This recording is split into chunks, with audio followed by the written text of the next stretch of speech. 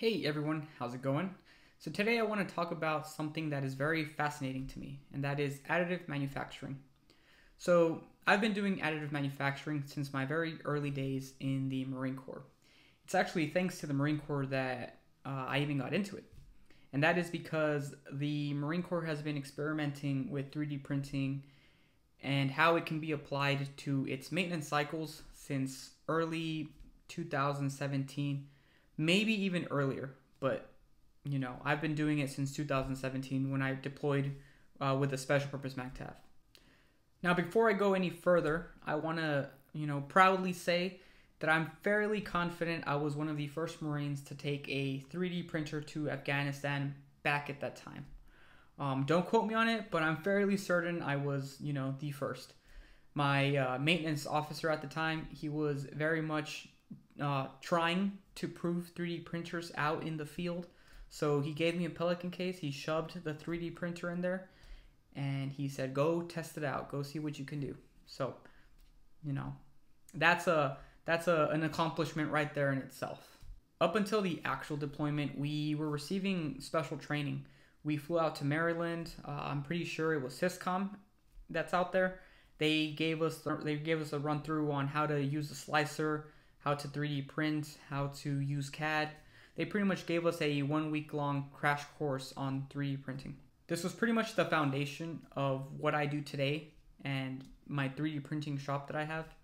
That small amount of training that I received has carried me all up until now, essentially. During my deployment, I was able to do a lot of cool stuff with the 3D printers we had. One of the coolest things I think I did at that time was reverse manufacture some Raven drone propellers. So the unit that was out in Afghanistan at the time had these Raven drones, but they didn't have an extra supply of the drone propellers.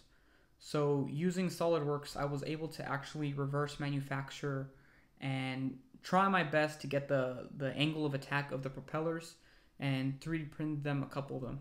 Now I can't say for certain if it worked or not, but I'm just gonna go ahead and say that they worked. They were, they were just extremely successful. They were more tolerant than the blades they already had. So, after I left, they gave me an award, and after my deployment, I got an AM, not just for that instance, but also for different instances and different stuff we made. I made specialized tools. I made small parts for things that we couldn't really get a hold of, things like that. Now, after this deployment, I would not see a 3D printer for at least 3 more years. And that was up until 2 years ago when I bought my first personal 3D printer. Now, this 3D printer was an Ender 3. This is probably one of the most common 3D printers you can find on the market. It's completely open source, I'm pretty sure, and everybody and their moms have one. And anybody that does 3D printing will probably start off with an Ender 3. So I'm busting out a lot of fun projects for people in my command, colleagues, friends, senior leadership, just pumping out all sorts of stuff. I do face scans, I do body scans. They send me files on Thingiverse. They say, hey, can you print this out for me? But one day somebody asked me the question, why do you do this for free? And I said, well, I don't know. I mean, it's fun. I like doing it, and it doesn't really cost much. And he's like, no, but you should at least try to break even. You don't have to necessarily make a profit, but at least try to break even. I mean, I'm sure your printer isn't free. I'm sure the material isn't free. And he's absolutely right. I'm spending material left and right. I'm ordering, 2-3 spools of filament through Amazon every other week. So I finally put a price tag on my 3D printing. It slows down a little bit. People are kind of thrown back once I just start saying, sure, I'll 3D print that for you for a price. People are like, oh, well, it's just plastic. All you have to do is hit print. I mean, that might be the case, but I am now charging. Anyways, people hit me up. People are still asking for stuff, particularly plaque building. People are asking me for the letterings for going away plaques, retirement plaques. They're asking me for little models of equipment. We even made a diorama for my boss's retirement. I don't know if he liked it. I think he liked it. I loved it. Some people loved it, so I think he liked it. Finally, I start marketing myself on Facebook Marketplace, and people are messaging me. They're asking me for projects left and right. Now, I'm not accepting every single project. Some projects are beyond a 3D printer's capability. A 3D printer can't make everything. It could probably get away with making the physical model, and it could probably get away with making the appearance of whatever you're asking for. But structurally, it might not be the wisest solution. One of the very first projects I did was make these custom brackets for this carpentry business here locally. And he loved it. He couldn't find the brackets, the plastic brackets online anywhere. So he asked me if I could make it. He had a few on hand. I just pulled out my dial calipers and just worked at it on my tablet. And he ordered, I want to say about 150 of them. And I sold them for 56 cents each. So, you do the math. That's how much I made. Automotive enthusiast. They're always asking me for custom badges. I've had at least 3 or 4 people ask me for custom badges for their cars. And another one of my personal favorites was helping out a 10-year-old for his school project.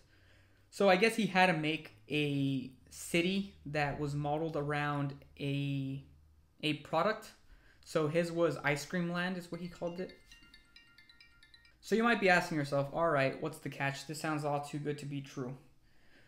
Well, the catch is that it's not easy. You're constantly struggling with failed prints. You're constantly struggling with modeling issues. You're constantly struggling with all sorts of stuff, right? It's not passive income. It's not something that you just hit print and walk away from. If you yourself have a 3D printer, you know the dreaded delamination. You know the dreaded running out of filament. And I'm sure you know my least favorite, most dreaded, filament getting knotted up on the spool. Hello? Hey, Hector, how you doing? I tried calling a second ago. And we haven't even touched on the mess. I would show you the state of this room right now, but it is currently not in the best state. But yeah, 3D printing is a messy, busy, energy-intensive endeavor. The last thing that was on my mind when I was flying to Maryland was 3D printing making me money in the near future. At the time, I was mostly just mesmerized by the whole process. Albany had metal 3D printers. I was watching them use powder, firing it with lasers, and making models. When I flew out to Afghanistan and took a 3D printer with me, that was fun. Personally, I like the idea of everybody having a 3D printer in their home. I think it ties into, a self-sufficient society. So, you could make your own, you could build your own. You don't really depend on these large corporations just pumping out a lot of parts. You could just make it yourself as you need it. And maybe the learning curve can be a little steep, but it's not impossible. I want to say that anybody out there with a little bit of patience can figure out how to 3D print. It is honestly not difficult. All you have to get down is slicer settings, how to operate a 3D printer, and if you want to make your own stuff, a little bit of CAD, and you're solid. From there, it's, the world is your oyster. But yeah, that pretty much concludes my story of how I got into 3D printing and how today I have a small 3D printing shop that I run on the side. It's not booming by no means. I'm not raking in hundreds and hundreds of dollars, but it's something. I could at least say my 3D printers have paid themselves off, and now I just have these 3 tools that, get the job done whenever I need them to. But what do you think about 3D printing? Do you think it's the future of manufacturing? Do you think it's just going to be another tool in the shed? Let me know. Anyways, thanks. Bye.